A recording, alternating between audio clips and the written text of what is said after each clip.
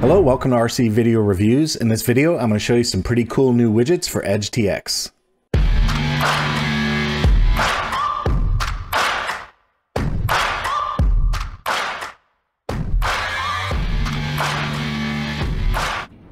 Just recently, I was contacted by a gentleman by the name of Ofer Shmuley from Israel, and he sent me a link to some widgets that he's created for EdgeTX. And it turns out he also makes some of the widgets that are on the stock SD card, including the Lost Model Finder by RSSI and the Bat Check widget. So he sent me this email showing me where to download the widgets, and he said, hey, can you take a look at these and maybe explain these widgets on your channel? Because we're just afraid that people just don't know about them. And I thought, well, I'll take a look, of course. I'm always interested in stuff going on with Edge. So I went to the website, downloaded the widgets, and installed them, and I kind of like them. I'll lead off by letting you guys know this is open source, so Offer is making these available for free. And I'll also tell you that it looks like some of them might be still a little bit of work in progress. They might need a little fine tuning. What I would suggest is just leave an issue on his GitHub if you download the widgets, and if you have a problem, just let him know. But be kind, be patient, and understand this is free stuff that an individual is contributing his own personal time to develop and give away to the community. So with that in mind, let's take a look at the widgets. I'll put a link in the description on where you can download these. They are on GitHub, so they're free to examine and explore the way you want. And I'll also make one other point, and that's that they're Lua scripts, and in some of them there are some color options, but in some there aren't. I found out that by looking in the Lua script, I could change some of the colors to work. For example, he uses some yellow that doesn't work great on a light background, but it does work okay on the top blue bar, for example. So if you want to change colors that don't have a color setting in the widget setup, you might have to dive into the Lua script and make your own changes. That would be my first feedback for Offer, is that when you have a widget set up, go ahead and include a color setting for the text so the user can make it match their background or their color bar, because there's a lot of theme options with EdgeTX. To download the widgets, you want to click on this green code button and choose the option Download Zip. And when you do that, it basically packs up his entire GitHub and downloads it. And the GitHub is comprised mostly of widgets. I have my browser set to put downloads on my desktop, so here's the archive we just downloaded. With the widgets downloaded, we can put the browser away, and the next thing we'll do is connect our radio to our computer. So I'm going to bring the radio screen up. The next thing we'll do is connect our USB cable to the top port on our radio and to our PC, and then select the USB storage option right there in the middle. And that should bring up a file explorer that'll let us put our widgets on our SD card on the radio. I'm just going to move this window over to the side, and the next thing I'll do is open up the zip archive. And you'll notice that we've got this little folder in here called Widgets Master. We'll open that, and then just take the widgets that you want and drop them in your widgets directory. So I'm going to go ahead and do Bat Analog. I'm going to do Gauge Rotary, Histogram, and I want Value 2, and I want Flights. So if you want all of them, you can just drag them all over, but I'm just going to use these for my example. So I'm going to drag these and drop them on my widgets folder and let that go. And it's asking me to replace files in the destination because I've already put these widgets on my radio. So I'm going to go ahead and hit yes. I'll replace those files. You shouldn't be prompted for that because you're doing this net new. With that done, we can close all these windows and go back to our radio. Next, we'll disconnect the USB cable from our radio, and now we can get an opportunity to mess around with the widgets. Now, I'm not going to add every single widget. I will add the first one so you get an idea on how to do it, and I'll show you some of the configuration options, but really what I want to do is just walk you through the different widgets I've already added. In the model I'm currently using, I'm going to press the Tele page down here on the bottom left, and you can see I've already got 5 screens set up, so I've already got a bunch of widgets set up on this just for the demo. But on my first page, I have nothing, so I'll click on the Setup Widgets button, and the first one we're going to add is the Flight widget. So what this one does, it's a flight counter, and what Offer did is he used some logic to keep track of the number of flights you put on a model, which I think is really cool. I also want to mention that I believe he designed this one to sit up here in the menu bar, but you can put it anywhere on the screen you want. So any size box that you make, it'll work. So the reason I'm using a full screen though is I want you to see the debug information to show the logic that he goes through in order to count your flights. So we'll add flights, and my switch is, he's using SF. Remember, that's the normal lock switch on my radio. I move mine over to the right side. So I'm going to go ahead and select SH for my arm switch. My motor channel is definitely channel 3. Minimum flight duration. The idea behind the minimum flight duration is you have to have the motor armed and your throttle at a higher state than 0 for this period of time in order to count as a flight. So just for demonstration purposes, I'm going to lower this all the way down to 10. The other thing I'm going to advise you to do is look in the flight widget directory and listen to the wave files, because he's got an option here called enable sounds. And I just did a video the other day on Express LRS. And what happened was I completed the requirements for a flight to be logged, and it played the audio file, and I thought I was getting some sort of alert on my radio. So just make sure you know what the sounds are. Personally, I don't really want the sounds. It's just a flight counter, so I don't want any sounds.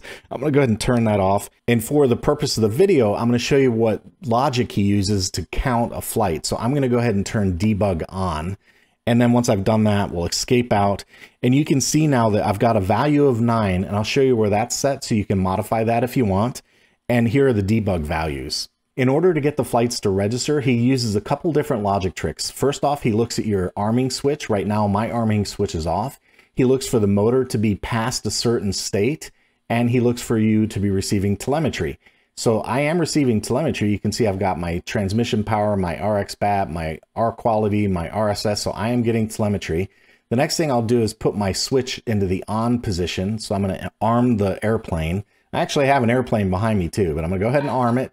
And then the next thing I'm going to do is bring the throttle up until this is in the on state. And then you can watch the duration ticker down here. Once it reaches 10, which is what I set for my flight duration, you'll see the flight counter increment to number 10. So I'm going to go ahead and power up while I hold on to the airplane, and we'll let the flight timer increment.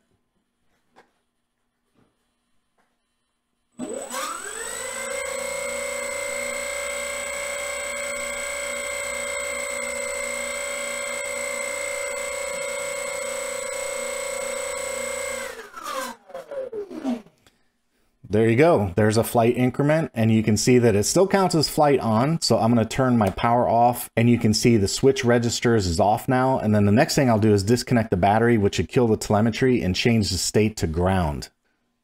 Okay, so power's been off, flight is ending. It's going to count for a duration of 8, and then we'll see ground.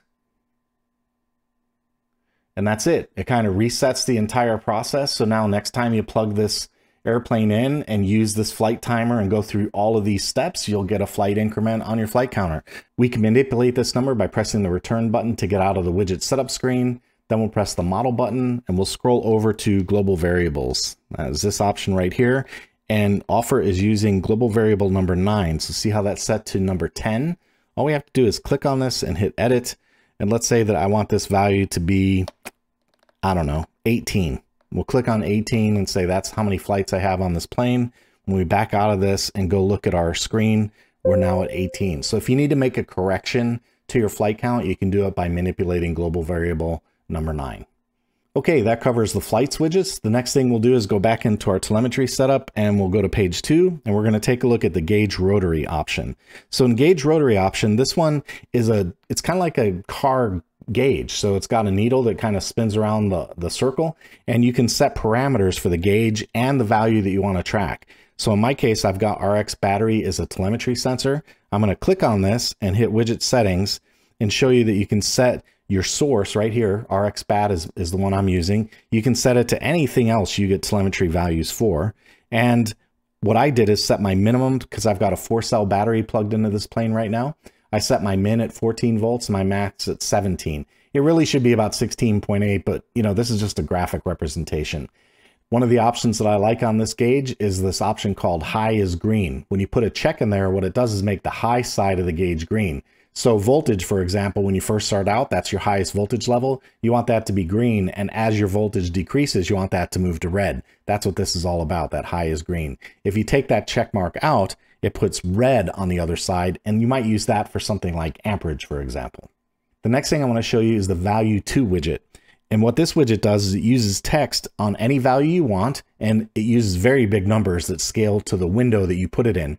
And that's what I've got on this one, the blinking one right here, 15.2. That's the value to widget. Okay, to add value to, we'll click on this open spot. We'll hit select widget, and we're going to go all the way down to value to. There's value to. And I'm going to pick the option RX bat min. So I want to know what the low point of my voltage is. And I must have passed it. Where is it? RX bat min. There it is, right there. And I'm going to set this to red. So I'm going to set that to 31 only. and that's it. So now what I've got is RxBat min, this is the low value, and I've got my RxBat as the high value just in text. I'll show you what this looks like by connecting the plane.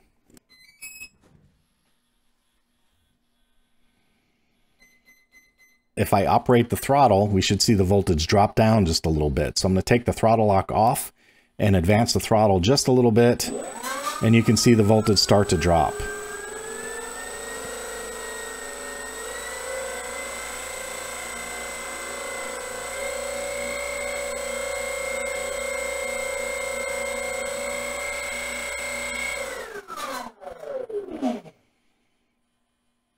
Okay, that's the first use case for gauge rotary. I've got another one set up too for current. So we'll back out of this screen. We'll move over to number 3 and I'll hit setup widgets. And I did the same thing here for current. So as I advance the throttle, you'll see the current increase just a little bit on this gauge. There we go, 1.4 amps. And as I move it up a little bit, you'll see the current plus hit the new mark at 1.9. And you can also set your ranges on this one as well. So when you go into widget settings, you can set your min amperage to 1. In my case, the ESC in this one is rated for 60, as is the motor. So I'll set that to 60. And on this one, I have high as green off. And what that does is puts red on the high spot. So as I get into my high amperage, it hits the red spot on the gauge. Pretty cool, huh? All right, the next one is one of my favorites, and that's the bat analog. What I like about this gauge is that he's figured out based on the voltage that I've got a 4S cell in there. Now, the reason I know he's doing a little bit of math is because I don't have a per cell voltage sensor. I just have the RxBat sensor and that's it. So through logic, he's figuring out how many cells are in this plane. So you can see on this gauge, I've got 3.8 volts. That's 3.8 volts per cell. And on this one, we've got the cumulative pack voltage. Now, the other cool thing about it is he actually changes the color of the gauge over here on the left. What I've got right now are two 2S packs in series. That's giving me the 15.2. What I'm going to do now is switch the plane over to these 3S batteries and put them in series. And the reason I'm going to do that is because, number one, it'll give us 6S, and you'll see the math show up here. And the second reason is because they're at a higher state of charge. And I want to show you what the gauge does when you're at a higher state of charge in terms of changing color.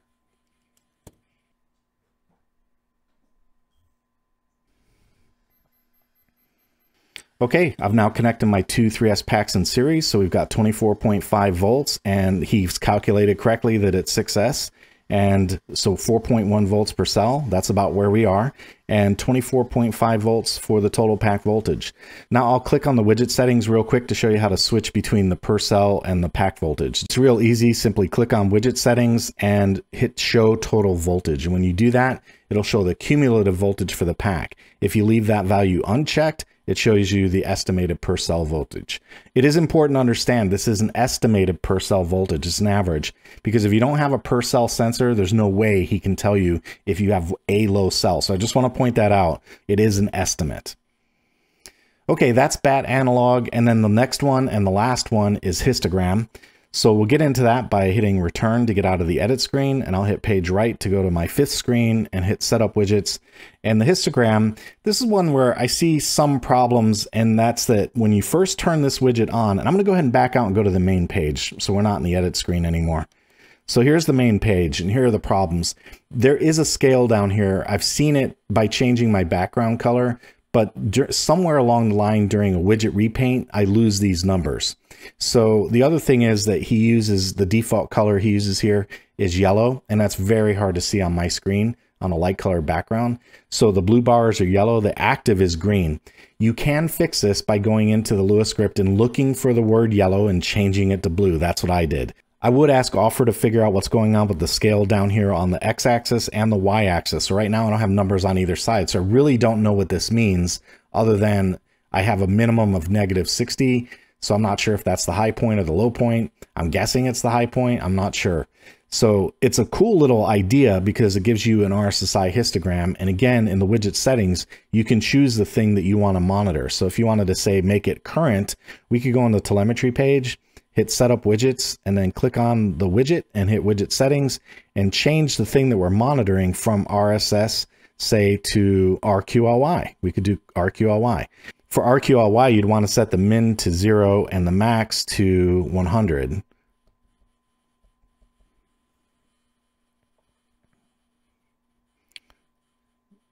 there we go. So there's the max. Okay, so the histogram is populating some information now, and I really like the idea of this. The problem is I really don't know how to interpret the data that I'm seeing.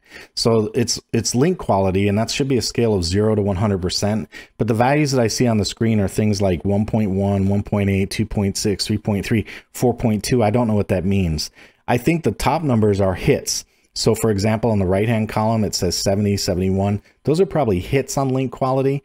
And as you move down, like this one says 30 and 13, those are how many hits are in these lower buckets.